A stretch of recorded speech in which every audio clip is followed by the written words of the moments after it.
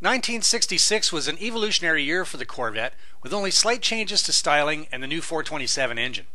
It's surprising that tuxedo black was the least popular color for the Corvette in '66, because from the vantage point of 2008, it seems a natural when put together the way this spectacular example has been.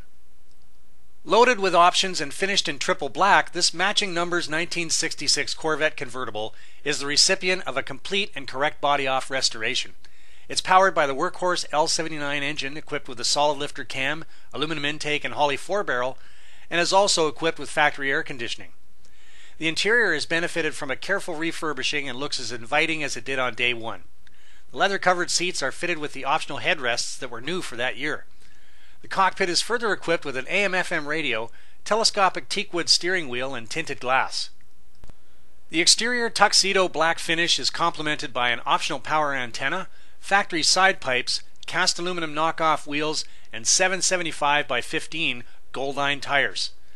This matching numbers masterpiece comes with black soft and hard tops, the original books, protect-a-plate, jack and knockoff hammer.